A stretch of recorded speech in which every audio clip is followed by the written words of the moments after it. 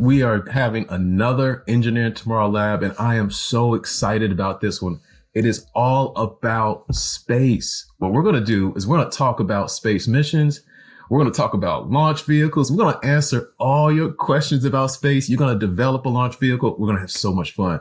I didn't do this by myself, though. My good buddy, Travis, shout out to you, Travis, helped me develop this. And man, we have some awesome interns. Lauren did a great job, and Katie, they absolutely killed this in this lab. So we hope you have a lot of fun.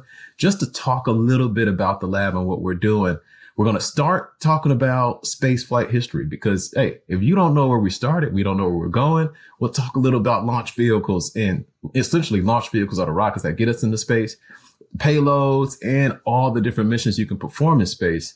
We're going to learn how we travel from the Earth to the moon, to the stars, and beyond.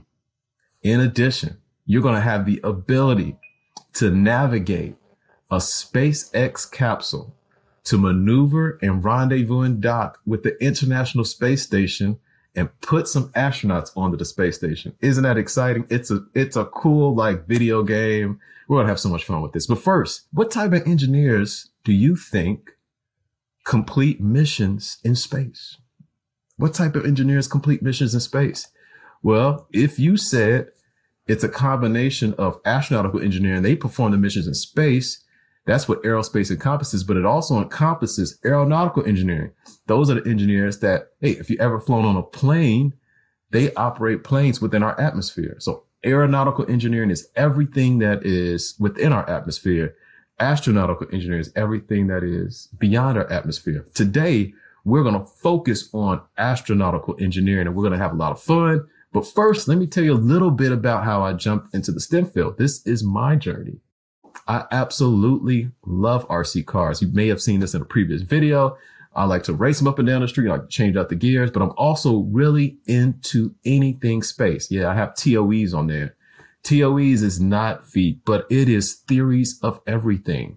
Like, remember when Matthew McConaughey was in Interstellar and he traveled through space and time? He traversed space and time in order to save his family. I just thought that was crazy cool. I debated my physics teachers on Big Bang Theory, all of that great jazz, but I didn't go to the best school in the world. I say the best technology we had at my school was a typewriter.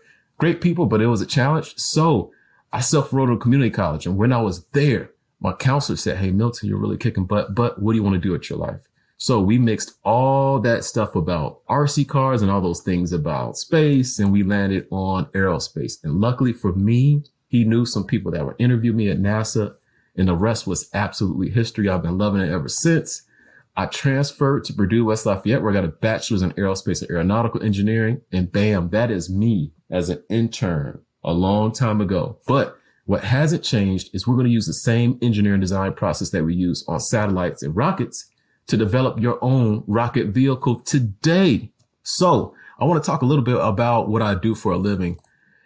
My main project is helping to address satellites that have died.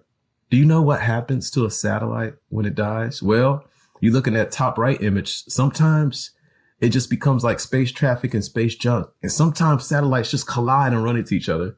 And sometimes a satellite, you know, it may run out of fuel, so it can't keep itself propelled. So eventually gravity starts pulling it down. And as it pulls it down, it's being heated and ablated until it burns up and hopefully does not hit the ground, right? OSAM-1 stands for On Orbit Servicing Assembly and Manufacturing. Mission number 1. And the first thing that we're going to do with OSAM-1 is rendezvous and dock with the Landsat 7 satellite. That's a satellite that's been working, but it's starting to degrade. So we're going to grab onto it with a 7 degree of freedom robot arm. We're going to reel it in, pull it in. We're going to take all our different tools that we have on it. Then we're going to actually cut it open, and you'll see in a minute, we'll start cutting open that satellite, and then we're going to refuel it. After we cut open that thermal blanket, then we're going to take the robotic arm and its tool and actually refuel that Landsat 7 mission so we can place it back into its original orbit, and it can keep functioning almost as if it had never died. Hey, we're bringing satellites back to life. That's what OSAM-1 is all about. Let me also talk about some different technology that I've helped develop. I've helped develop a LiDAR. A LiDAR is really cool because Similar to cars that have sonar and they have self-driving, LiDAR gives us the ability to obtain a 3D pose of a satellite. You're probably wondering, you got this satellite in space and you're going to grab onto another one, but how do you know how to grab onto it? The LiDAR gives us a 3D image of where everything is. So that was a cool project I worked on. Also a GPS receiver. This is a GPS receiver with the world record for the highest orbiting and fastest orbiting satellite in the world. And it tells you where you are. Just like your phone, you have GPS, right? It triangulates your position. And a reaction wheel helps to rotate the spacecraft so we can orient it. And the star trackers tell us exactly where we are. So I've been blessed to work on some really cool missions. But let's talk a little bit about what your questions are about space. What comes to your mind when you think about space? What questions do you have? What do you think you want to explore? Well, if you're like me, here's some questions I have. I want to know, are we alone in the universe? Yeah. Are there other life forms out there? It can't be that this universe, theoretically started billions of years ago and we're the only ones. Or is time travel possible? I mean, if you want to have the ability to go investigate distant stars, distant galaxies, we got to go beyond the speed of sound. We got to go the speed of light. Can we get there? Or can we travel in time? If we can't travel through time, maybe we can travel at the speed of light. I'm a huge Star Trek fan, probably even more a Star Wars fan, but I really love how they took the time to innovate vehicles that could take us anywhere across the world.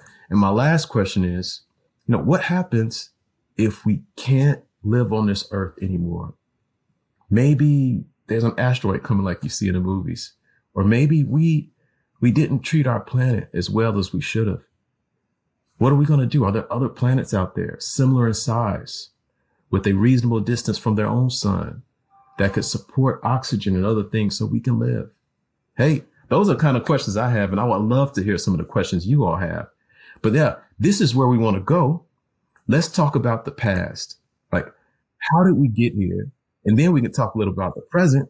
And then after that, we can talk a little bit more about you all and how you're going to take us to the future. So how did it all start for us? Well, there was a huge race to get into space. And actually, the Soviet Union was the first one to get a vehicle into space. That was Sputnik 1. And as soon as they got a vehicle into space, the Americans said, we got to get in the game too. The MA6 space capsule, that's from the Mercury program, was able to place the first American in space. And then following that, we had all those different Apollo missions, and we're trying to get many humans into space, but we realized we got to get better rockets. If we're going to launch into space, we got to get better rockets. So we started with the Saturn V, which was taking multiple people into space at a time, a couple a year. But, when we realized that to really investigate space, we need to have multiple people going into space at multiple times. So the space shuttle started, and the space shuttles were really, really great because they allowed us to have somewhat of a reusable portion of the shuttle itself. But most of the rocket, that was expendable, and the rockets are extremely expensive. So the government's been doing pretty good in space, but the commercial world realized they can get into the game and they can innovate. And you've seen it. SpaceX has done something that is unbelievable. Developed a rocket that not only can launch into space, it actually navigates almost autonomously to land on the ground. And that portion that's land on the ground is reusable. So now we can have reusable shuttles. We can have, in some regards, reusable launch vehicles. I mean, we're just kicking butt, but none of this compares to what you all are going to do.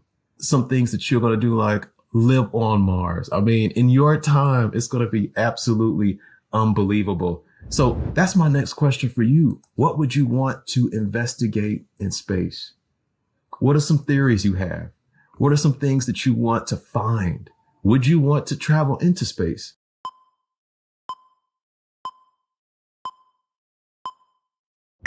Man, all that stuff is just so crazy cool. Let's talk about some of the missions and how they're organized. First, space communications, pretty important. Why? Because if we can't communicate with things like the rover on Mars, then we can't reorient it. We can't get images. We can't get video. We can't see what's going on almost in real time. So space communication is important. And then we have to navigate, interplanetary navigation. How do we navigate between different satellites? How do we navigate between different planets? How do we navigate from the Earth to the moon to Mars? All that is extremely important. And Earth and planetary and environmental science. Now, you may be thinking, man, that's a lot, but we have to protect our Earth. We're living here. We're going to be living here for a long time. When hurricanes come around, when storms come around, we use satellites to help predict what's going to happen so that in the end, people can get out of that area in a reasonable amount of time. All of that comes through that environmental science. Then there's the orbital servicing and assembly. We talked about that. We're going to fix some satellites in space. There's some space weather monitoring. So, the sun puts out those crazy solar spurs that could do some damage to our Earth. So we're always investigating that. And if you're like me and you want to learn about aliens, you want to learn about distant planets, then you are all about astrophysics. So that's the main components of the types of mission that we perform in space. But here's another question for you. What do we send in space? What are all the different types of things that we send into space and how do we classify them?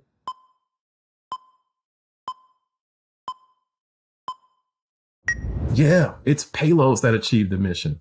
Payloads are what we send into space, and a payload could be almost anything. It could be a satellite. It could be you, the next astronaut. It could be the lunar lander. It could be a rover that's on Mars. Anything that we send into space is a payload. Here's some examples. You ever heard of the James Webb Space Telescope? That's just investigating everything that has to do with history of our universe. Astronauts for sure. And this Mars rover, which we talked about, that's a payload. And anything that we send on the moon, that's a payload. These payloads have to be designed to survive some very extreme conditions too. We'll talk about that later. But the main thing that we focus on for most of our investigations are satellites. Satellites that may dock with the International Space Station, or a satellite that is performing different missions that could be in our future light years away from our Earth. The satellite is what's placed on the rocket that is sent into space to perform these different investigations. Okay. So now we got our satellites. We understand those. How do we get the payloads into space? This is big. How do we get the payloads into space? What do we use?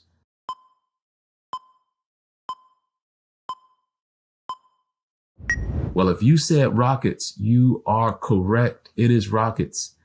That's how we travel into space. And I have a really, really nice video to show you about a rocket that was pivotal in our time. The Apollo 11 launch that launched some of the first people all the way to the moon. Guidance is internal. 12, 11, 10, 9. Ignition sequence starts. 6, 5, 4, 3, 2, 1, 0. All engine running.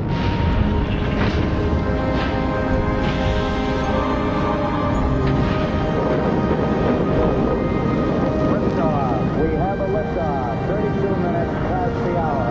Liftoff on Apollo 11. Power clear.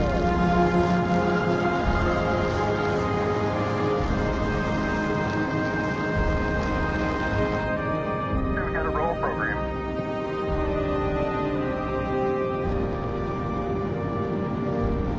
Plus 30 seconds.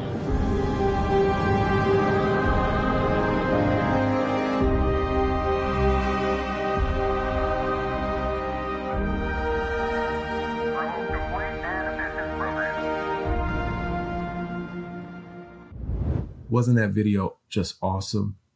I mean, you could see the people's faces. I mean, unlike you, I mean, you've seen SpaceX, you've seen people, multiple times, astronauts from different countries in space, but this is the first time in our country, in our world, that we really had seen someone travel to the moon. They were absolutely in awe of this moment. And again, we're going to be in awe of what you all do in your time. I mean, you're going to take space and space travel just to the next level for sure. But first, before we go to that next level, how do we get there? Well, first we have an atmosphere, right? The atmosphere, we got to travel through that before we even get into space. Now, the atmosphere is a lot of air and molecules that could cause drag, and it makes it difficult for us to And in addition, with gravity, it makes it difficult for us to get into space, right? But the atmosphere is important. It's very important. Did you know that it's almost like a blanket covering the earth that keeps us in a reasonable temperature so that we all can survive? Without our atmosphere, with something like the magnetosphere, the solar radiation would hit this earth and we probably wouldn't have life. We think that Mars at some point lost its atmosphere, lost its magnetosphere, and that's why it can't support life. So the atmosphere is extremely important. But yeah, there's a lot of forces that we have to fight in the atmosphere in order to just get into space, right? And then once we're in space, we're not protected by that atmosphere anymore. So your rocket, your satellite has to be designed to survive some extreme temperatures. It has to survive this vacuum in space. Sometimes your satellite will be shadowed or behind the earth. It can't see the sun, so it's extremely cold. Sometimes it'll be right in front of the earth, looking directly at the sun, so it'll be extremely hot. All the electronics, all the structure, it has to survive. And there's radiation going on. It has to survive electromagnetic interference, all these different things going on. They have to be designed to survive all of that once we're in space. So now we talked about space and what we have to travel through in the atmosphere. What do we use, again, to get into space? Well, that is the rocket, right? And this is what you're going to develop, a rocket. And you've seen that the game here is, satellites get larger and larger. The James Webb Space Telescope spans almost the length of a football field. They're getting larger and larger. So rockets have gotten larger and larger and larger for sure. I mean, we got to get more and more stuff into space. So rockets have just gotten crazy large. They carry the astronauts, they carry the satellites, they carry other things that fix satellites. I mean, we're just all over the place with what we put into space. But look at the rocket parts. When you look at the rocket parts, I mean, you see the fuel, the frame, the oxidizers, you see the pumps. That's all important, and the fins and the structure. But at the top is the payload. When you look at this, it's very interesting. The payload is only 10% of this entire vehicle. That doesn't seem efficient, does it? It's not. I mean, at this point, this technique of using rockets and the efficiency that they have, we only get a little bit of payload that we can send into space. And we want you to help improve that. And that's why we're giving you a really, really cool project. And maybe we can improve that through our propulsion system. Maybe we can improve that through lightweight new materials. We'll have you think about that when you develop your rocket. But let's talk about propulsion a little bit. There are two different fuels that we use and systems that we use to propel rockets into space. The first one is the solid rocket engine.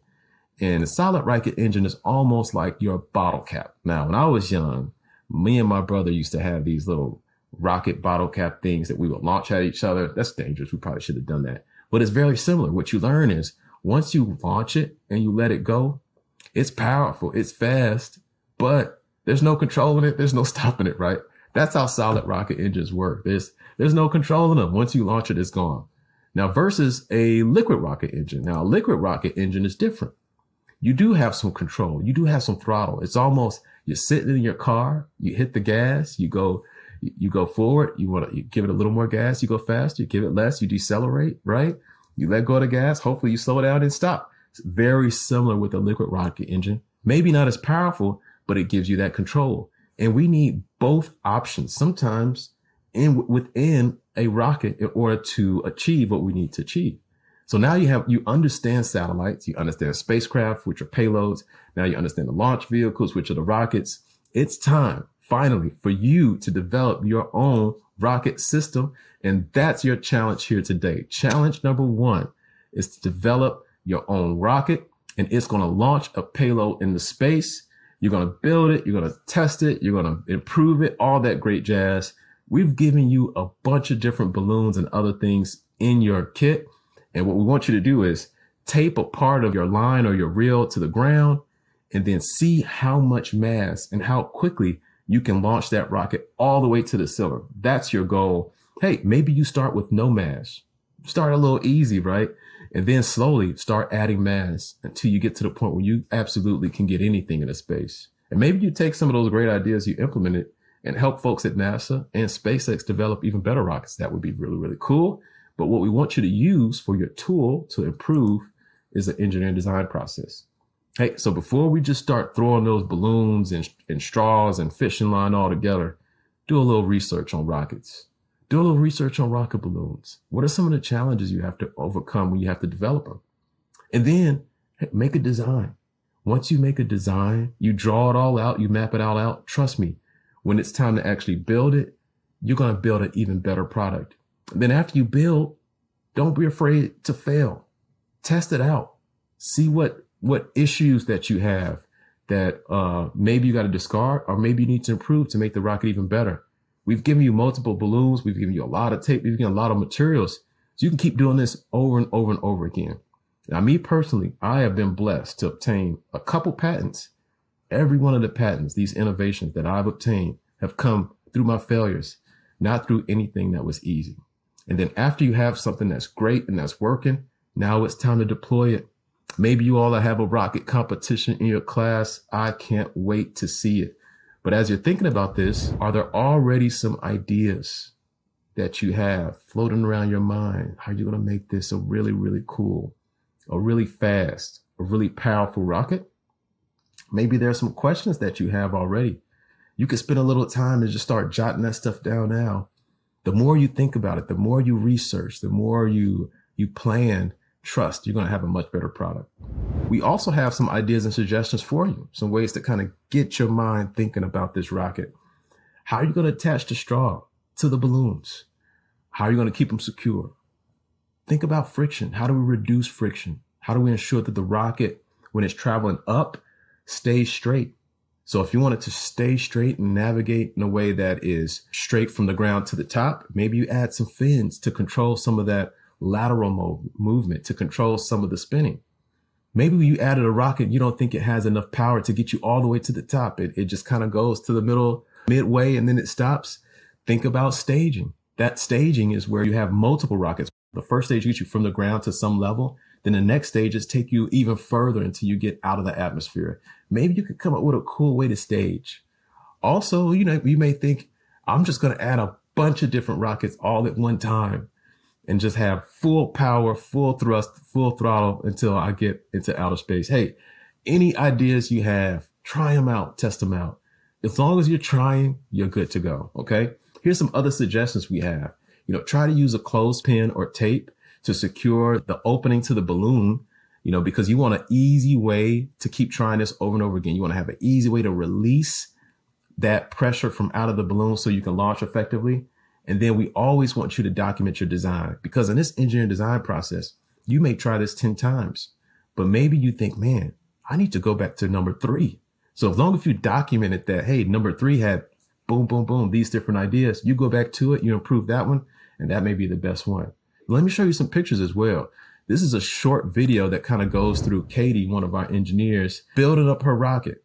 And as you're working through the process, come up with some good techniques to secure the straw. Come up with some good techniques, like we said, to hold the end of the balloon closed. Think about maybe using multiple straws in order to secure a very, very large balloon, right? There's a lot of different ways that you can think about solving this problem. Oh man, Katie, you're absolutely killing it. Look at that. And also, I'm showing you just an image of how to place this cup onto your rocket balloon.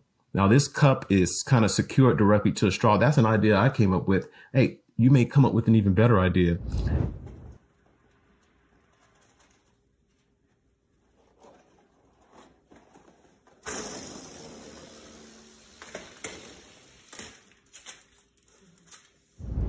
So if you enjoyed this, we want you to continue to explore rocket and spacecraft organizations. Now, the government is a great place for you to explore. It's a great place for you to work. There are a lot of established government agencies from across the world that are involved in space. But there's also commercial entities as well. Lockheed Martin, Northrop Grumman, SpaceX, Boeing, they're all in the space race, and they're great places to work. And they're working on innovative products that allow us to do some of the things like develop rockets even better and better than we've ever done before, because they're making hundreds of them. So they have the opportunity to really improve. And it starts really with universities. So we want you right now, if this is what you're thinking of doing, start looking at some universities. Now, I'm pretty biased towards Purdue. I thought that was a great university, boiler up, but Stanford has a great program, University of Maryland, and even NASA has some different launch competitions you can get involved with, both from a university and collegiate standpoint, but even while you're in high school right now. All right. Hey, we're not done. I got a couple things I want to show you, some other resources, some other activities that I would love for you to see. But as you continue to explore, if you enjoyed spacecraft design, if you're interested in propulsion, if you're interested in aerodynamics or fluid mechanics or aircraft design, here are some fields that you should investigate. We talked about aerospace and astronautical engineering. Aerospace is everything in the atmosphere. Astronautical engineering is everything beyond the atmosphere. But none of this is possible. None of these vehicles are possible without mechanical engineering, the structure that has to be developed. How do we make sure things don't fatigue or break as we're trying to launch through this crazy gravity and crazy atmosphere into space? All that's important. Electrical engineering is important. I mean, space vehicles are electrical systems. They have batteries, they have solar panels, they have avionics, like a brain that controls everything. And then since we talked about avionics and the brain, computer science, a lot of this stuff has to be automated. So we need software developers and coders to program the spacecraft so the Mars rover can perform activities autonomously and not have to wait hours for a signal to come from the Earth. You can see almost every single engineering field can be involved in aerospace. All right. So here's that last mission I wanted to talk to you about. What if you wanted to dock with the International Space Station? Imagine you're an astronaut and you're going to get up there and you're going to be working from astronauts across the world. First, we got to get you there. And that's what we're doing with this challenge number 2. We have a spacecraft docking simulation. You're going to automate and control this capsule to navigate its way all the way to the International Space Station. You're going to do this with a very cool game. You're going to use some very cool controls like roll, pitch, and yaw. You're going to change your speeds in different directions. You're going to brake. You're going to, navigate through all these different, physics so that you can end up having an astronaut that rendezvous onto this capsule. So it actually looks pretty cool. It's like a cool game. You have your controls. It reminds me of a PlayStation 5. And you're really changing that roll. You're changing that yaw. You're changing that pitch until ultimately you're finally able to get there. Now, it took me about 20 minutes to even get this thing working where, I could navigate very effectively. Hey, but some of you all are gamers. Maybe you'll do it even faster. Well, with that, I want to say thank you all so much. I'm so excited to see what you all would develop. I can't wait to see these rockets launching, and I can't wait to see you docking in this very, very cool docking game. So your next steps will probably be a Q&A with some of our awesome college students. And then after that, you'll wrap up with maybe an engineer just like me, where we're going to talk about how great you perform in your lab, or we're going to help you improve it real time. So with that, on behalf of Engineering Tomorrow, thank you so much. This was our Space Vehicle Rocket Design Lab, and you all are absolutely going to kill it. Have a good one.